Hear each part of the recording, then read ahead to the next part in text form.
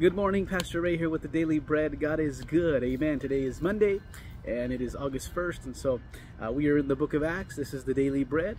Welcome. If you are new to this, we have been working through the book of Acts. We are in chapter 24. Today we'll be reading verses 23 through 27, and I want to talk to you about procrastination. Any master procrastinators out there, right? Procrastination is when you have the ability to do something now, or maybe even you need to do it now, but you put it off till later, right? And a lot of people do that when it comes to God, right?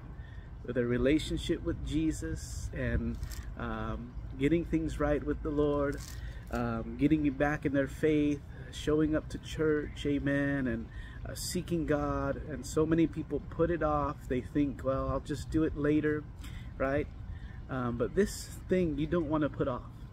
You don't want to put it off because time gets wasted, and you never know what would happen if you were to respond to God right now.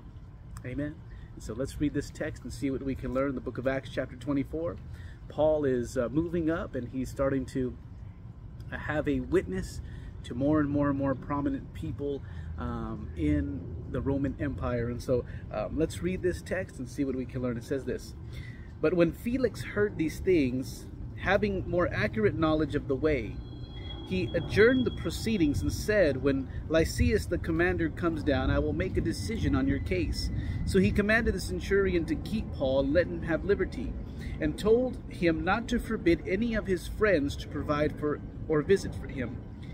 And after some days, when Felix came with his wife Drusilla, who was Jewish, he sent for Paul and heard him concerning the faith of Christ. Now as he reasoned about righteousness, self-control, and the judgment to come, Felix was afraid and answered, 'Go away for now, and when I have a convenient time I will call for you.' Meanwhile he also hoped that money would be given him by Paul that he might release him. Therefore he sent for him more often and conversed with him.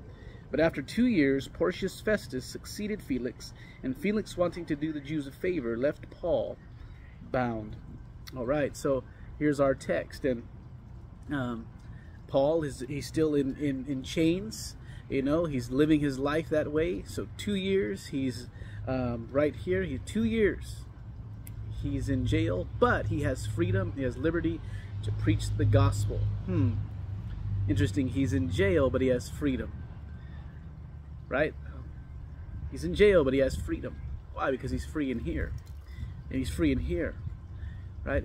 A lot of people have freedom and they can do whatever they want, but they're bound here and they're bound here. They're tormented, man. Listen.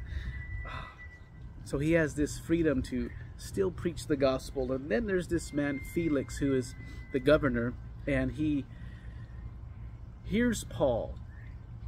God deals with him here. Right? Because God's dealings are not here. Everybody wants to say, well, I just need to know more of the Bible. No, you don't need to know more of the Bible. That's good to learn. But I bet that God is already speaking here. Right? Because that's what counts. It's the heart. God goes past the mind and into the heart.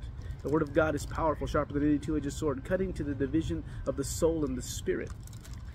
And so God deals with, but you know what? A lot of times people are just like Felix. I know that I was when I was a young kid. You know, I didn't want to hear it, right? But I responded.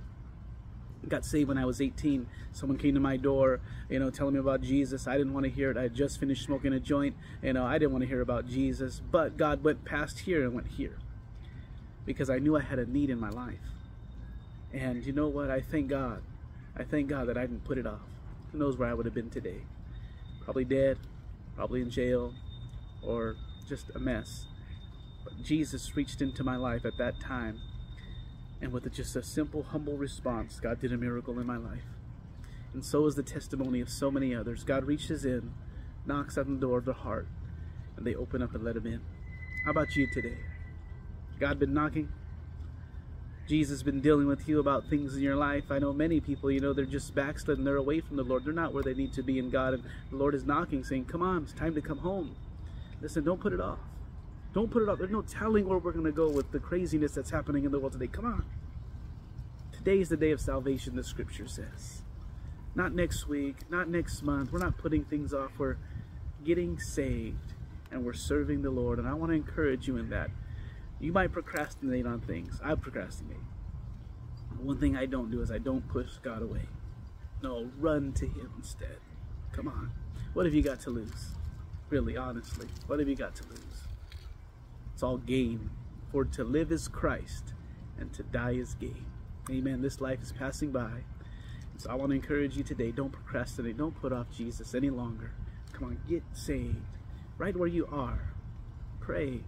Seek Him. Tell Him, Lord, please do a work in here. And then obey. Obey what the Spirit speaks to you. And see what God does. Amen. And so, unashamed, unafraid. The Lord bless you today. In Jesus' name, amen.